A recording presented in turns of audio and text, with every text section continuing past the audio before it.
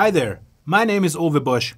I'm product specialist and clinician for Warwick, and I'm here with the Starbase 2 in the Bubinga version. I'll show you both, the fretted and the fretless one.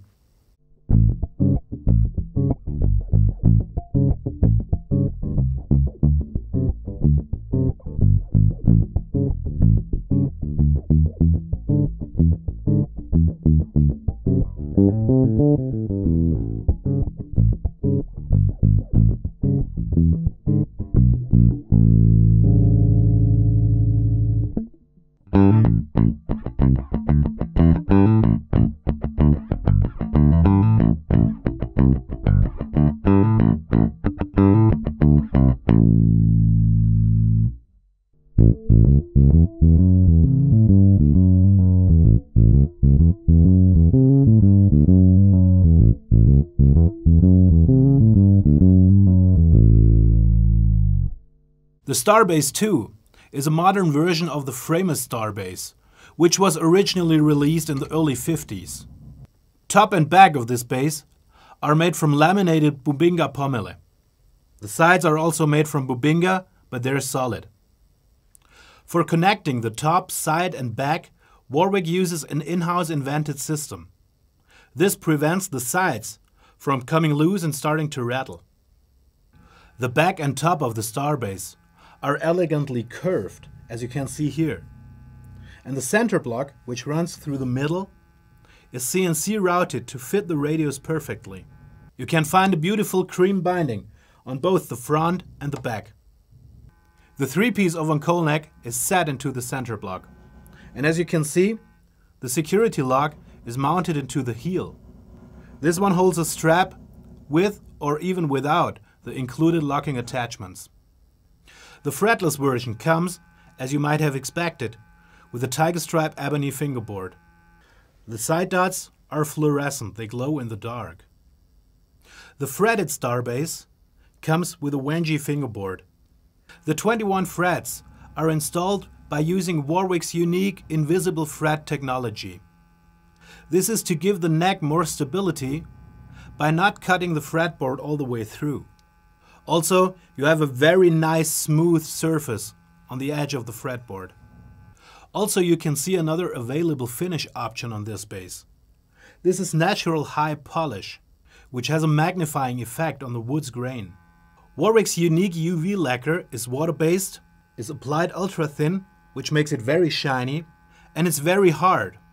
And the high polish finish extends all the way up over the neck and the headstock. The huge pickups of the Starbase are passive MEC single coils with a very old school look. They have open and adjustable pole pieces. The passive MEC electronic circuit contains 4 controls, volume and tone for each pickup. With a toggle switch, you can select to either use the neck only, both, or the bridge pickup only. Even with the passive electronics, the Starbase delivers a variety of different sounds. To give you an idea, I play the same example with different sound settings, starting with my favorite one.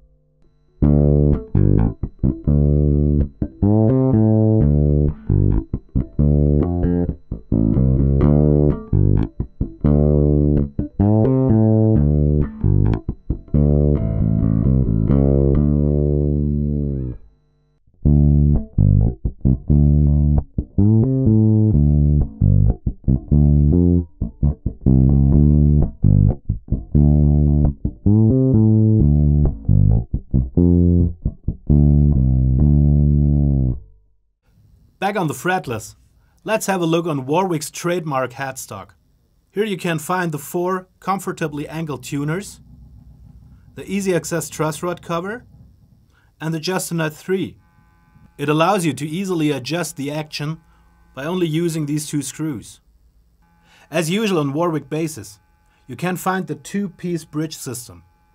The tailpiece is lowered into the center block for better transfer of the string vibration.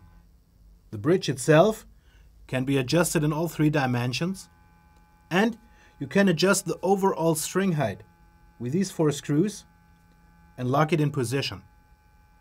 Starting in 2013, the bridge is made from the same material as the Just-A-Nut 3.